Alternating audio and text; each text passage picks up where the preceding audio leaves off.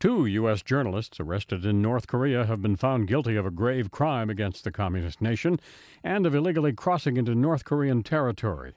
The country's state-run television reports Ling and Euna Lee were each sentenced to 12 years in a labor prison as part of the conviction. Ling and Lee were working on a story about trafficking of women for former Vice President Al Gore's Current TV when they were arrested back in March.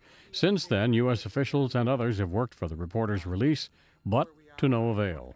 I do think that Al Gore may be able to go over, or at least step in some way to take steps to get them released, especially because he is technically basically their employer and because he has so many ties. And I think someone at that level does need to step in and start taking action. Their trial in front of North Korea's top court started last Thursday. It was closed to the public and foreign observers.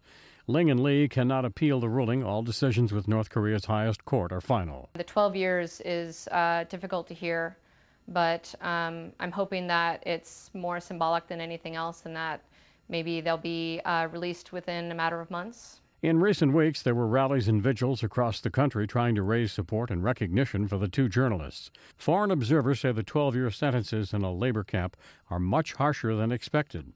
Many had speculated a conviction would lead to 5 or 10 years instead. Brian Thomas, The Associated Press.